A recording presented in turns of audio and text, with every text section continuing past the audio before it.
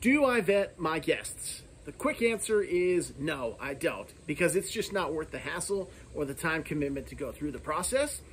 Plus, I work in corporate America. I know all about checking my biases. I'm not trying to take a look at somebody's profile and think, you know what?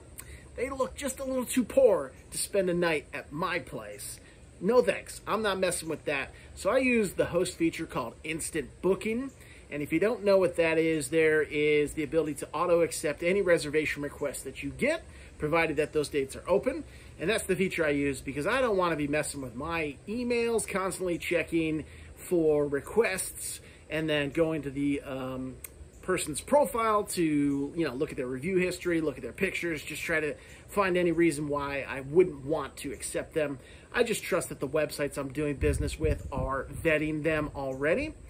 And the other part of doing the Instant Book feature is it does set you apart from the other hosts in your area. So check out this video. Go to Airbnb.com and I'm going to type in my location of my Airbnb. I'm going to let that load, and then I'm just going to not mess with checkout dates, check-in dates, number of guests, or anything like that. And I'm just going to let it load to see how many places are available.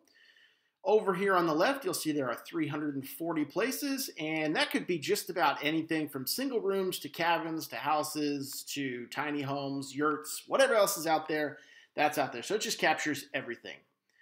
I'm then going to scroll over here to the filter section because the only thing I want to change in this filter section is I just want to change it from listings you can book without waiting for host approval. So I want to turn that feature on. So I'm turning on the instant booking feature, and then I'm going to hit show to see how many places we have available. As that loads, we're going to see I now have 198 places. So that's 340 places down to 198 places. So I've slashed nearly 150 hosts that I'm competing against just by auto-accepting any booking that comes my way. I've eliminated like 40% of the competition. So that's why I use it. It's another reason, just sets you apart from the other hosts out there. That's why we do it. Because by allowing instant book features, I save a lot of my own time, and I also set myself apart from the other hosts in the area that do not accept those instant bookings. It's a win-win for everybody involved. The guests get their place immediately. I get a booking that's very hassle-free.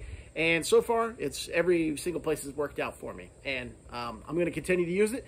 And as a guest, any Airbnb that I'm booking, I'm only going to go through instant booking as well. So that's why I do it. You can do it your way. I do it my way. It seems to be working. But that's it for me. If you'll do all the fun things that you're supposed to do on YouTube, like, comment, subscribe, share, and come on back, because we're going to talk about other things soon. And if you have anything that you want to know about, just leave it in the comments, and I'll make a video about it. So until then, have a good one.